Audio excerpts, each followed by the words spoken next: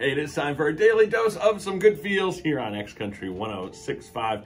And today's good feels was inspired by a friend of mine who just sparked up a conversation yesterday about just the simple joy of fall and some of the things we enjoy about it. The jumping in leaves, just the whole idea of raking up piles of leaves just to jump in them. And it got me thinking about how October and fall in general has changed over the years and the decades and the generations. And you could be saying, well, Bill, no, actually you're wrong on this one. October is the same place. It's the same month. It didn't switch with November or September. It's still where it belongs. Okay, maybe not in that way, but it has changed. And here's what I mean. October is a little different. My grandfather, my both grandfathers, grew up during the Great Depression and in an era when they worked in agriculture, and farming and harvesting the crops took a lot more people and a lot more work.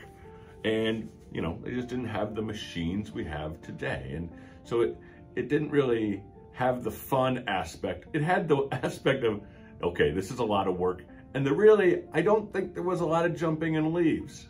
Now, fast forward to my parents. Well, they weren't needed to work in the fields, and they did rake leaves, and I jumped in those leaves. Now, go move on to me as a parent and people in our generation. I'm sure it would seem like science fiction to my grandfather that the harvest, all the corn and soybeans predominantly around us are harvested by combines directed by satellites. Doesn't it sound crazy to think about? Yes, from outer space.